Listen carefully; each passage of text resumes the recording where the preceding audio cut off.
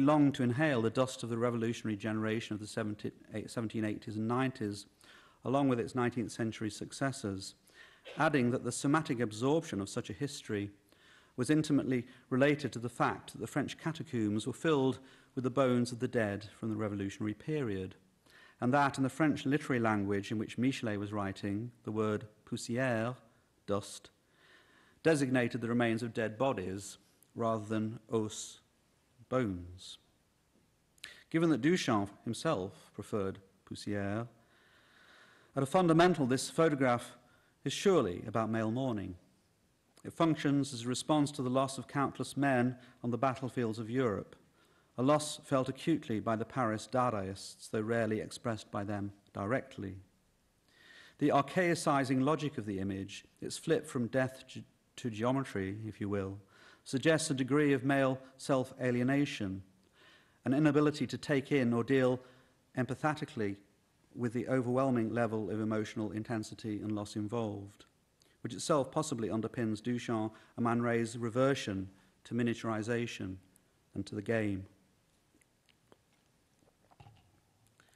This discussion of the coexistence of the active and negative registers of dust in the image suggests that it's high time we return finally to the refrain from the caption applied to the dust-breeding photograph by the Dadaists. This is the domain of Hérose's C'est la vie, how fertile it is, how arid, and to reflect on how this underlines all that has been said. Although it's hard to square Christian thought with either the Paris Dadaists or Duchamp, the title of the photograph, Dust Breeding, surely has vague connotations of resurrection, and similar imagery percolates through the literature of the period. Eliot's The Wasteland, completed around the time Dust Breeding was produced, deals with a similarly weird mix of barrenness and the stirrings of new life. April is the cruelest month, breeding lilacs out of the dead land. And later, there I saw someone I knew and stopped him crying, Stetson, that corpse you planted last year in your garden, has it begun to sprout? If at a certain level, the Paris Dada group seems to have understood Hérose's C'est la vie in this redemptive way, which would accord with the exalted value they placed on women and the principle of love as means to earthly salvation, it's worth observing that a more ironic, deathly subtext had always accompanied Rose as far as Duchamp was concerned. Her first appearance in his work had been in Fresh Widow of 1920, where her name appeared with one R on the base of the miniaturized French windows produced at Duchamp's instigation by a New York carpenter. It seems likely that the war was obliquely at issue here, since the pun surely derives its impetus from a salacious nod to the sexual availability of newly widowed women in France in the years immediately following World War I. Rose may well have been a vehicle by which Duchamp mocked his French admirers' obsession with Eros. On the mock perfume bottle of April 1921,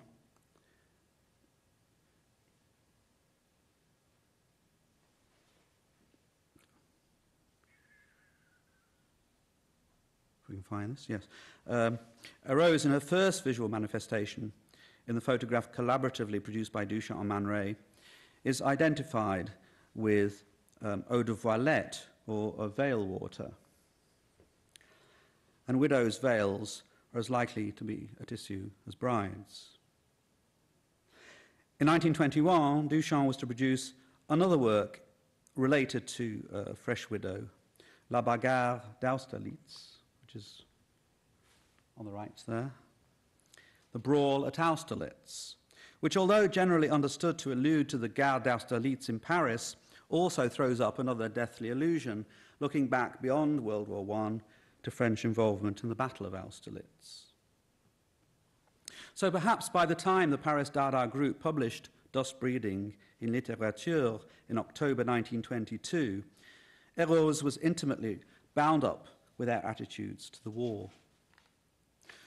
What is even more interesting here is the fact that the publication of Dust Breeding was being prepared at precisely the moment that the French poets were entering into the so-called période des sommaires, the trance sessions aimed at eliciting unconscious messages, which had begun in late September 1922 and continued into early 1923, and which derived their basic modus operandi from mediumistic seances. Although in his essay on the trances, Entrée des médiums, of November 1922, André Breton would refute the idea that, quote, any communication whatsoever can exist between the living and the dead, death was in fact a constant preoccupation of those involved in the trances. The poet Robert Desnos, who adopted the role of medium on those occasions, was frequently asked to predict when or how members of the group would die. During one of the sessions, Desnos supposedly received telepathic messages from Duchamp in New York, in which Duchamp adopted the voice of Rose C'est la vie. I selected this image here from this picture book that André Raffray produced, which is an attempt to picture one of these peculiar occasions with Desnos there receiving his telepathic messages from Duchamp. Revisiting this session in a text in Littérature in December 1922, Breton would ask, who is dictating to the sleeping Desnos the sentences we will read, and in which Rose C'est la vie is the heroine? Is Desnos's brain joined, as he claims, to Duchamp's, to the degree that Rose C'est la vie only speaks if Duchamp's eyes are open? There is a strong suggestion here that either Duchamp or Rose is acting as a medium, and Rose certainly appears to be mediating in a transatlantic communication between the surrealists, or they were the surrealists at this point, I suppose, and Duchamp, such that her voice almost literally becomes one from the other side. Seen in this light, and in relation to all that's been said so far, the caption applied to the dust-breeding photograph in Littérature evokes the idea of Rose C'est la vie in a kind of mediumistic relation both to the war dead and the absent Marcel Duchamp. Interestingly, Hupoff, in the essay on aerial photography discussed earlier, notes that during the First World War, a cult of war pilots emerged, such that the images of flying aces in the popular press had the effect of reconfiguring, quote, the empty space of aerial photography in terms of individual experience and collective mythology. This, of course, returns us to the sense of dust breeding as a battlefield and suggests the emergence out of this terrain of a rose as a form of compensatory collective image. In the final analysis, dust breeding appears to allegorize absence in various ways. As a photographic record, it shows only part of a larger work. On another level, the build-up of dust that it records is itself an agent of burial. On yet another level, understood as an aerial view, the photograph speaks of the absence of suffering from the imaging of modern warfare. Most of all, though, the photograph allegorizes the absence of a person, Duchamp. It is in that sense a form of portrait, metaphorically akin to one of the spirit portraits that were so much in vogue among spiritualists early in the 20th century. It summons up Duchamp, raises him. But if Duchamp is eerily present in the dusty terrain presented to us in dust breeding, it is only insofar as this is also the domain of Rose C'est la vie. Hence, this is a double portrayal of absence. Duchamp had invented Rose at some point in 1920 when, shuffling around his dusty bachelor's studio in New York, he presumably reflected on the limitations of his male persona, the need to reinvent himself. In giving her life out of dust, he envisaged himself as capable of a paradoxical male fertility in an age that had seen the men of his native France slaughtered in their millions. Okay, thank you.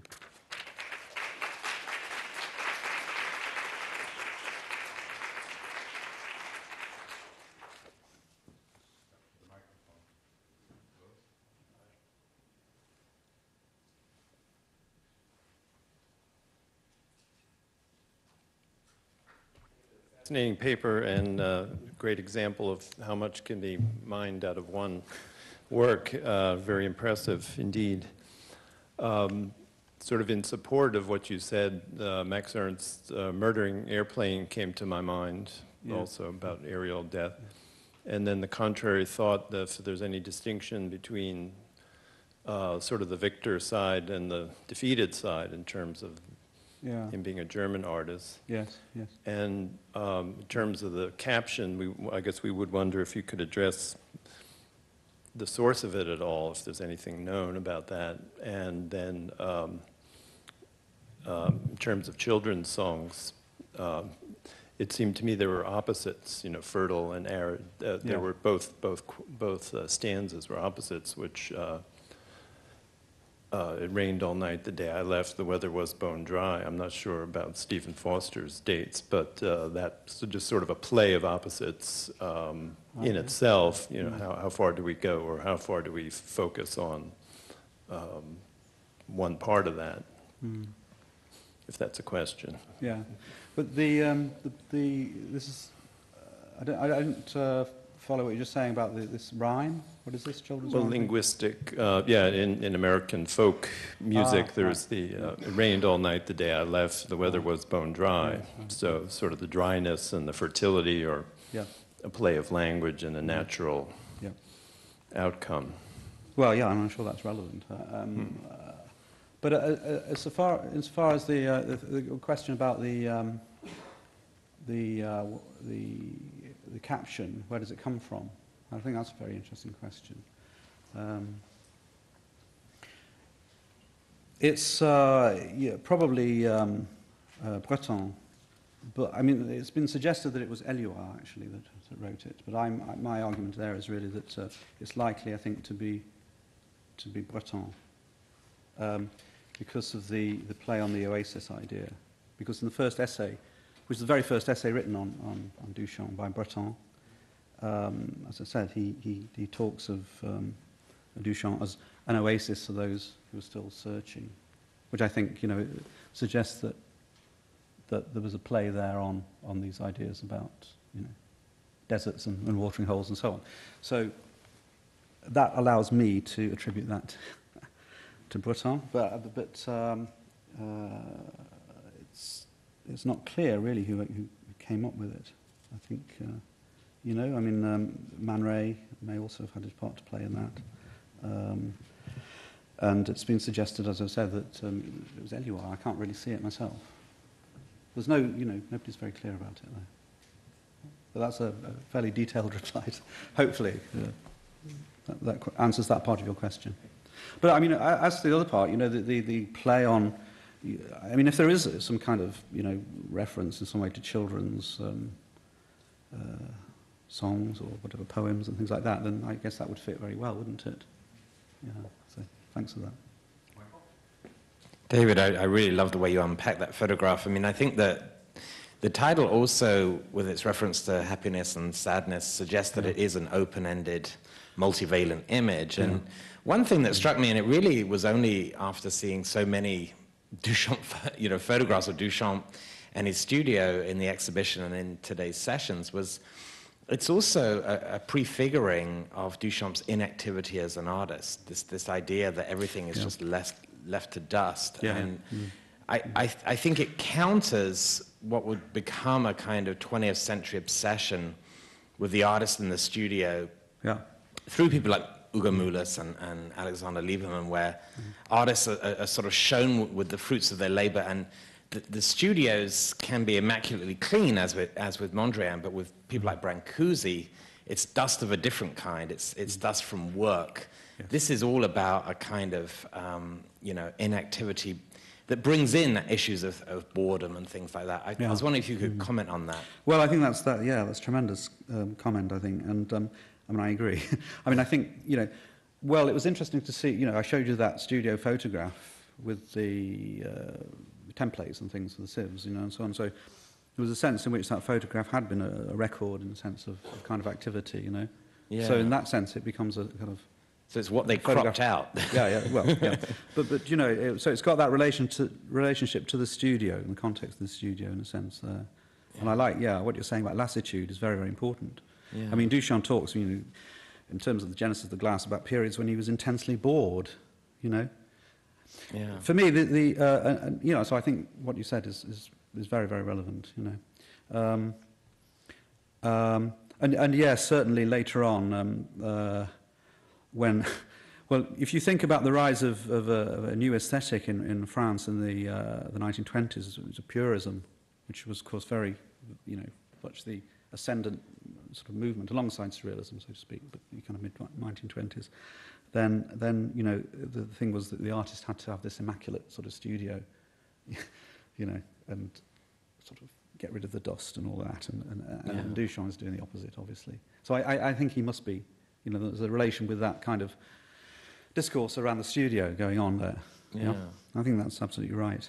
But I don't know if it seemed to be implicit in what you were saying, in some part of your question, which I thought was very interesting, which is that, I mean, certainly for me, this photograph is very poignant because of the absence of Duchamp. Right. And in relation to this exhibition and the things we've been talking about today, when I was reflecting on this paper before I did it today, I was thinking, what's interesting is the fact that Duchamp is absent. He absents himself. This is, it's a portrait of pregnant with his, it's an image pregnant with his, presence in some kind of peculiar way, but he withholds himself. And that denial of self, which I actually find slightly disturbing, and Duchamp can take us into disturbing areas, I think, of self-abnegation and such like, chimes in, I think, with the mournful nature of it. I take it to be a very downbeat moment. I agree. But, Quickly, I think it's a wonderful reading of that, and the fact that Duchamp and Man Ray would think of this as an aerial landscape themselves, and that Man Ray would do that, does suggest that he certainly has some input in that caption. But in the notes, there are these references to airplanes and the war. So talking about the bachelor's realm, things are falling like the bombs that aviators drop, and then also there's this reference to the spangles. So a central area of the dust, as in the sieves, as being losing their orientation, as in a derby, and that derby refers to these airplane derbies that were contests for flying, So the aerial landscape idea really is... It fits with that, doesn't it? It fits very nicely. Yes. I hadn't really thought of that, so that's great. So it's not really a question, but more just more information on that. But then, of course, there is, and this is something you've written about, I know, the relation to Leonardo and those kind of landscapes that artists can create by moving things around on the table, dust and so on. So that's also a kind of, It's a great, it's wonderful reading. I didn't include that, but that's also there, isn't it? Yeah. I just thought I'd throw out one more thought about breeding. If we think of it as a noun separate from dust, we have ideas about bloodlines and aristocracy, which certainly goes with a certain idea of Duchamp's lassitude and grand removal, and also makes me think of Eliot, tradition and the individual talent, the idea of the artist sort of, paring his fingernails removed from the scene of work. So if that's interesting or helpful, there it is. Yeah, thank you. That's very relevant. Thanks. Okay.